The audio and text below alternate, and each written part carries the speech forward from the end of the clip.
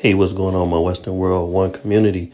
Hey, check it out, man. This is really serious about what this lady is saying on the news about the people getting the vaccination, or you will not be able to abort any flights, or in this case, you won't be able to get back on the boat.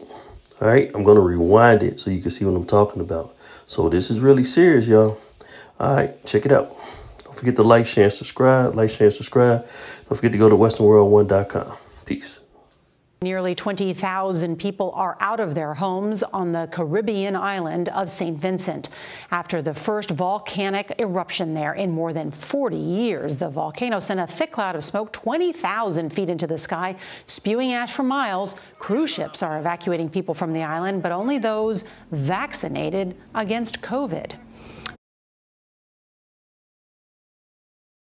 Vaccinated against COVID. But only those vaccinated against COVID.